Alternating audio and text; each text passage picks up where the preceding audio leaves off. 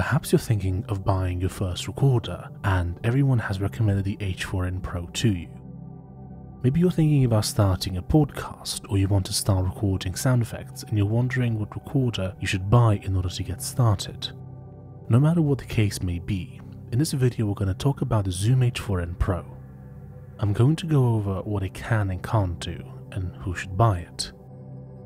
As a quick note, I've also done a review on the Zoom H6 and I plan on doing more reviews of the Zoom H series. If you're interested, I have a link down below to the playlist where you can check them out. The Zoom H4n Pro has two XLR inputs and a 3.5mm stereo mini jack input. Simply put, the XLR inputs are for larger microphones such as the ones you'd use on a podcast, or shotgun mics which are used to record dialogue in film or sound effects. The 3.5mm stereo mini jack input accepts TS or TRS plugs. Using the TS plug will give you a mono sound, which is only one track and which will be present on the left hand side.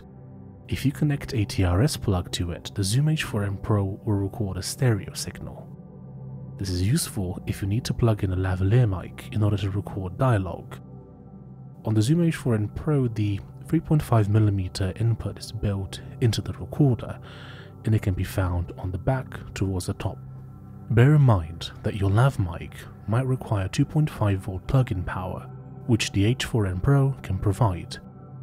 This can be done by going into Menu, Input, Plug-in Power, and then selecting On.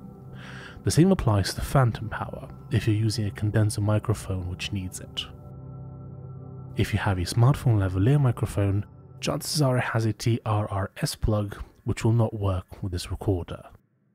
If you plan on doing journalism or recording one-on-one interviews, which would only require a maximum of 2 external microphones, the 2 XLR inputs on the Zoom H4n Pro will suffice.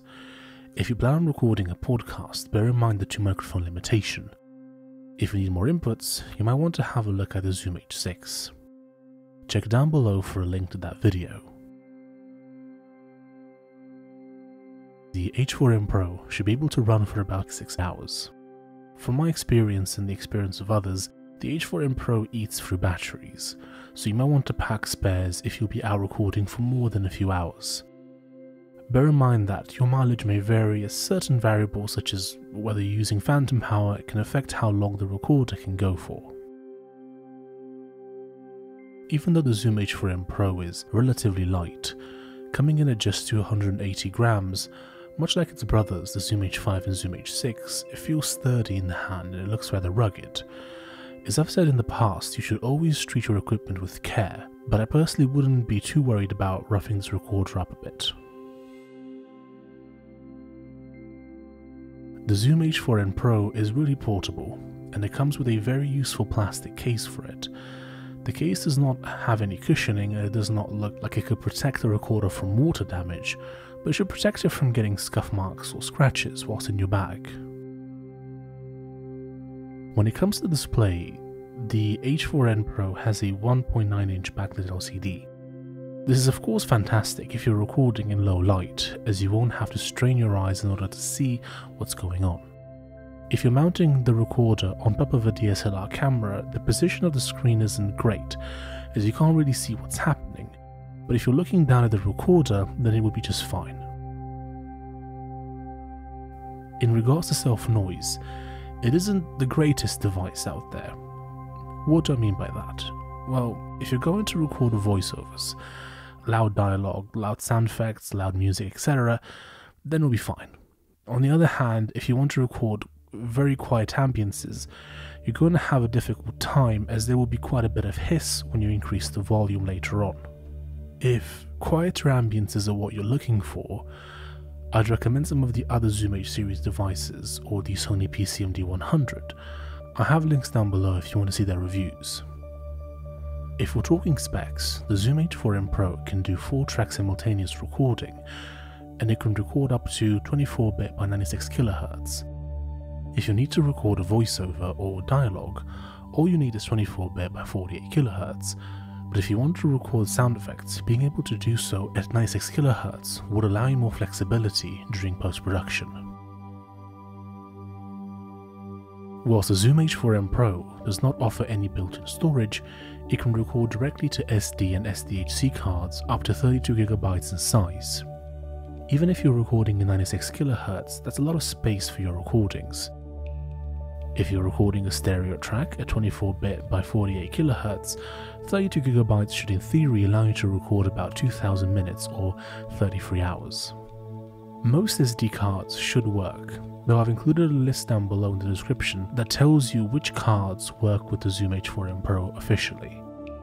Speaking of SD cards, I've read reports that apparently the startup time of the H4n Pro can increase if you're using a larger SD card. In fact, it took mine nearly a minute to start up with a 32GB SD card, so bear that in mind. Most people seem to recommend that you use a smaller card if possible in order to cut down on the startup time. That being said, formatting the SD card whilst inside the H4n Pro does seem to cut down on the startup time significantly. This does not seem to be an issue with the H5 or S6 models. Not only can the H4n Pro be used as a field recorder, but you can also use it as an audio interface for your computer. All you need to do is connect it to your computer or laptop via USB cable and set it up.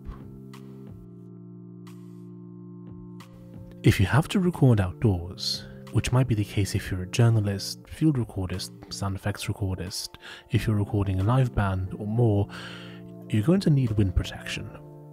When outdoors, any real gust of wind will make the recording unusable. Luckily, Rycote sells a 3-in-1 solution for the Zoom H4n Pro. A grip, by which you can hold the recorder, a shock mount which basically eliminates handling noise, and a good quality windshield which will protect the microphone from wind, although very strong winds might still affect the microphone. In terms of gain control, you have to use the 2 switches on the side of the device. A dial would be much better, but then again the H4n Pro is a budget device. So, should you buy it? The Zoom H4n Pro is rugged, affordable and versatile, with great sound quality and dual XLR inputs. If that's all you need, the H4n Pro will be a great investment. That being said, if you think you might one day need to plug in a few extra microphones, it's worth spending a little bit of extra money and getting the Zoom H6. If you'd like to purchase any of the items I've mentioned in this video, or see how much they cost in your country, I have a link down below where you can view them. Thank you very much for watching. Don't forget to leave a like, subscribe, and hit that bell, and I'll see you next time. Bye bye.